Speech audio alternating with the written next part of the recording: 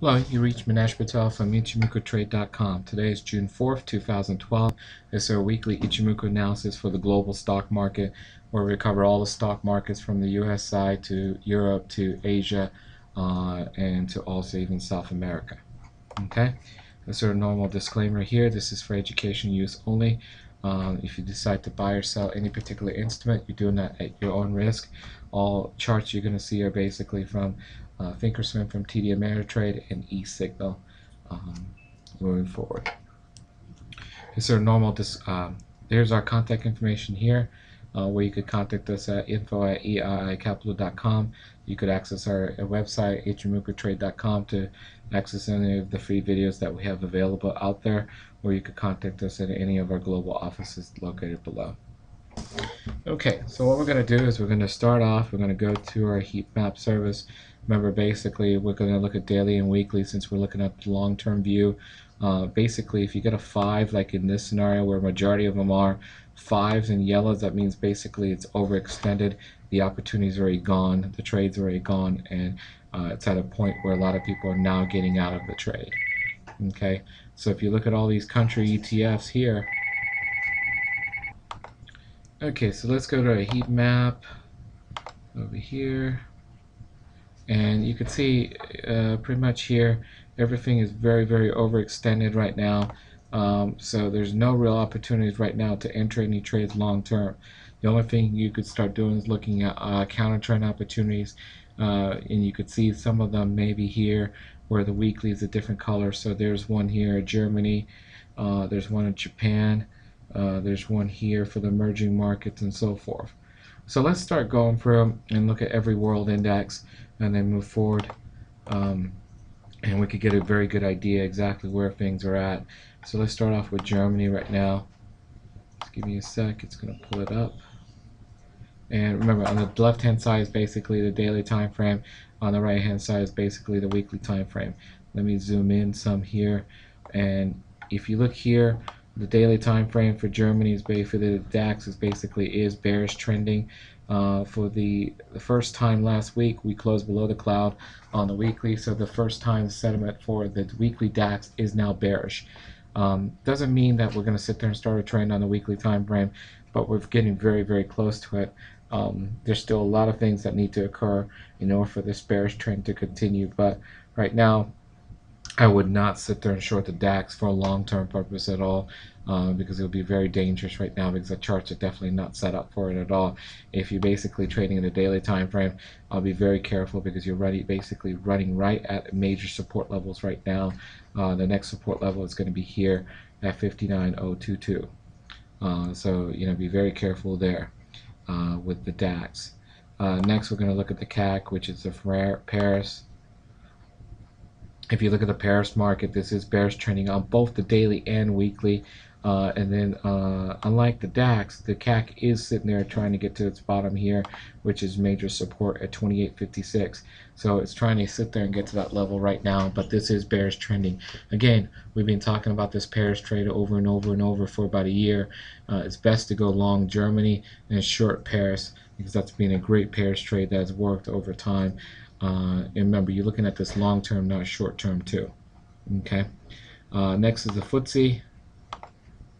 If you look at the FTSE right now, FTSE is basically bearish trending here on the daily time frame. We are at a major support level here, which is basically right about here. At 53.05 is a major support level, which is kind of hanging around. The more it hangs around this level, the more it's going to basically destroy the bearish trend moving forward. As far as the weekly is concerned, the sentiment has changed to being bearish, but there's a lot it needs to set up on the charts just to even start a trend to the downside. So it definitely needs to pull back if it's going to do that. To start a trend to the downside. 54.50 is going to be the next resistance level. After that, it's going to be 5600 for the FTSE, which is basically the UK market. Let's go over to Amsterdam. Amsterdam is basic bearish trending on the daily time frame. On the weekly time frame, it's basically sentiment is bearish. However, it needs to pull back. If it could sit there and pull back to about, I would say roughly right about here, 296.32, that'll be the best level it could pull back to, but it is getting oversold basically on the daily time frame right now. This is one everyone's been watching. It's basically Spain. And if you look here, this basically has gotten to all our support levels that we had outlined in the previous video. And really, there's not much more history that's left. So the only next level that we got that this thing can sit there and go to is this level here, which is 53.95, and it looks like it's trying to get to that journey of 53.95, but this is way oversold, and believe it or not, it still can get to that 53.85 very soon. So just be very careful. If you're in an existing position, keep your stops very tight. If you're in a new one, trying to get a new one, it's dangerous to short at that level right now. Italy is the same level right now. We're at a major support level right now. Anything can really happen in this one. The momentum's very strong on the weekly time frame. On the daily, it's still very strong. However, this is very overextended, and it does need a little pullback. If it could pull back to about 13,600, that'll be a good pullback level at that point. If it tanks, I think it'll be really good, and we'll have a potential of breaking through the 12,000 level for the Italy market. The Nordic market is basically bearish trending on the daily.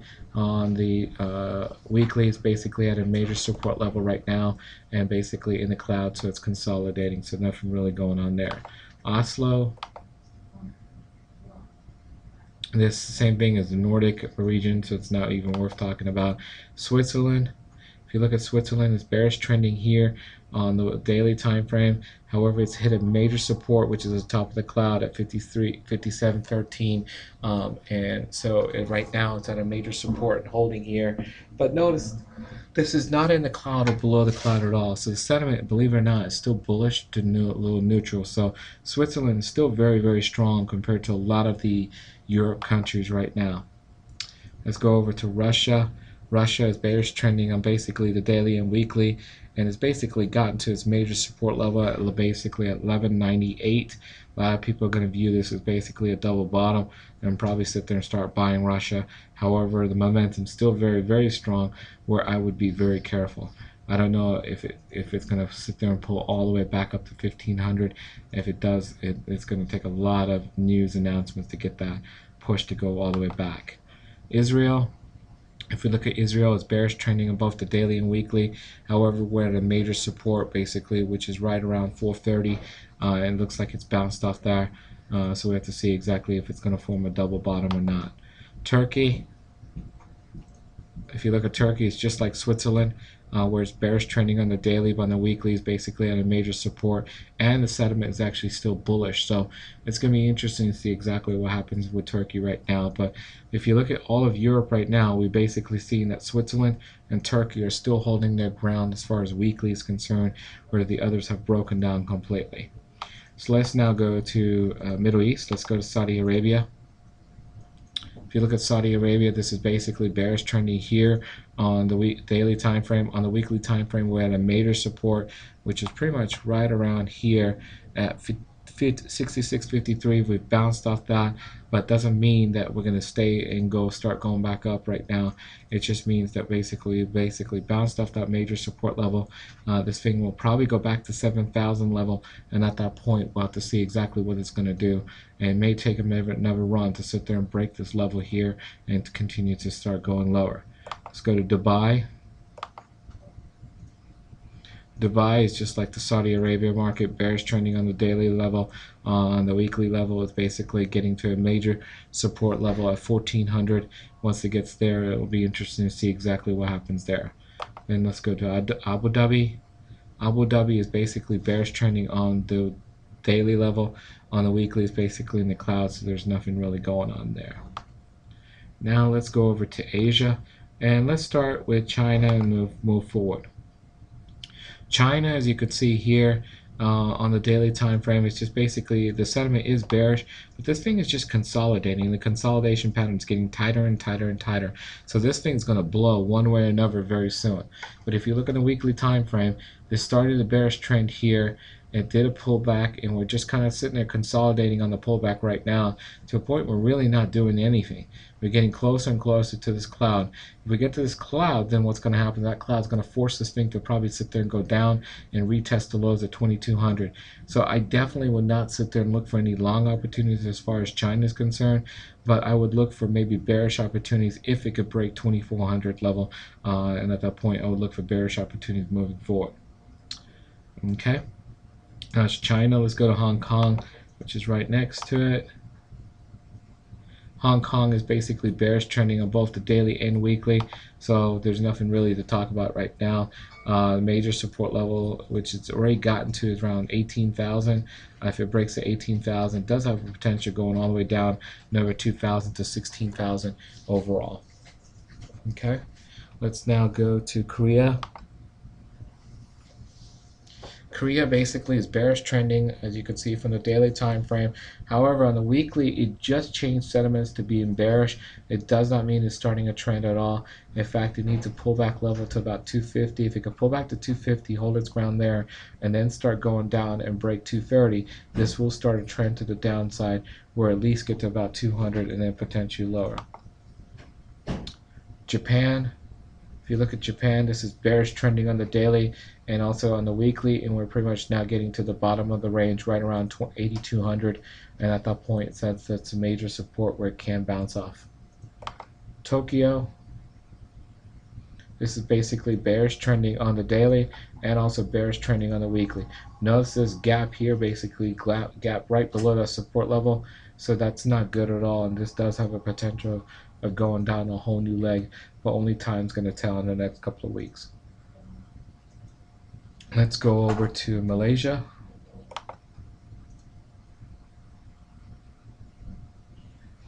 Remember, Malaysia has been a very, very strong market, and if you look from the weekly time frame, it's still bullish compared to a lot of the other markets out there.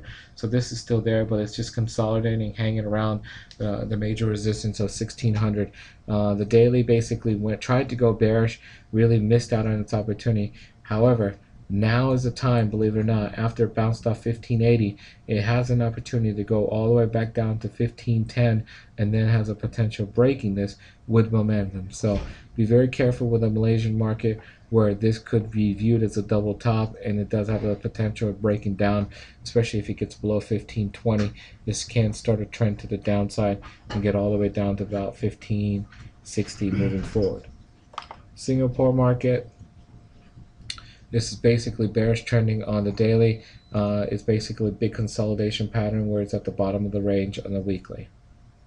Indian Sensex market, if you look here, is basically bearish trending on the daily. On the weekly, basically it's a big consolidation pattern right now, where we're basically consolidating between 15,500 and about 18,000, but there's nothing really going on there. And I'm sure the Nifty is going to resemble very similar to what the Sensex is saying, and it does. Okay, so that covers basically Asia. Now let's come over to the Americas. Let's go and cover Canada first. If you look at Canada, this is basically bearish trending on both the daily and weekly.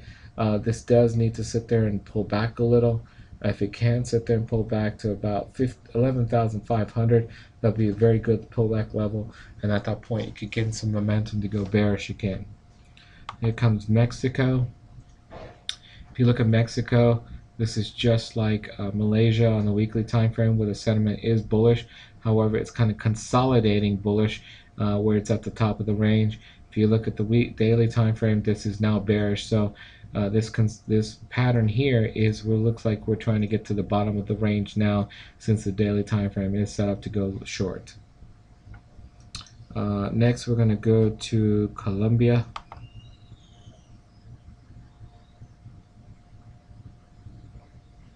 It's going to come up anytime now. There we go. Colombia, from the daily, there's nothing really going on here. Weekly time frame, its sentiment has changed bearish. However, nothing's really going to happen here for a little while. This thing, I think, is just going to consolidate because momentum's not there. So there's nothing really to talk about Colombia at all. And we could even check the FTSE version of it. but there's nothing going on as far as this is concerned. Here you can see the sentiment's bearish. Over here it's consolidating, so you got conflict across the board on that, so there's nothing there. Brazil basically is bearish trending on the daily, and you can see on the weekly is basically bearish trending here. However, this move from 60,000 all the way down to 53,000 has been a huge move, so it's too fast in a short amount of time. So it definitely needs a pullback before it can sit there and retest this low here if it wants to at 50,000. So we're going to wait and see what happens on that one. Chile, nothing really going on as far as the weekly is concerned. The daily is basically bearish trending. Notice the theme on all these world indexes. The dailies are basically bearish trending. Again, this is another one. This is Argentina, is bearish trending here. The weekly is actually about to start breaking down even more.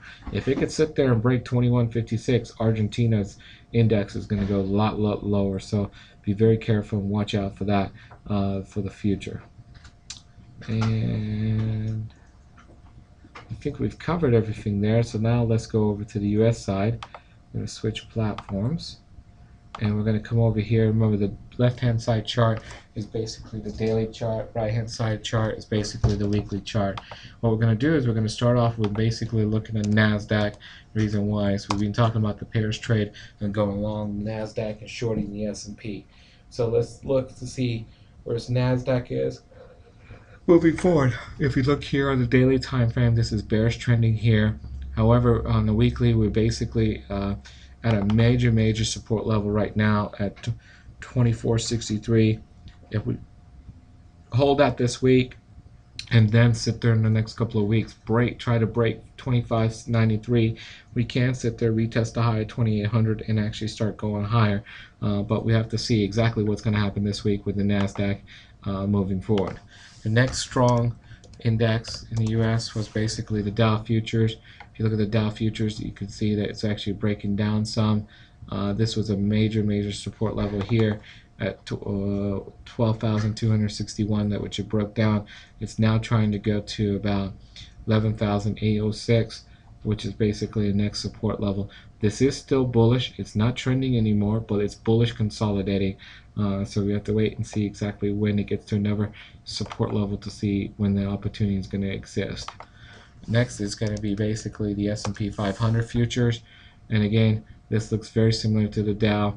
This is trying to get to 1243 is the next support level, and of course this is bearish trending here on the daily, but you have to see exactly what's going to happen at 1243 to determine which way to trade as far as this future is concerned.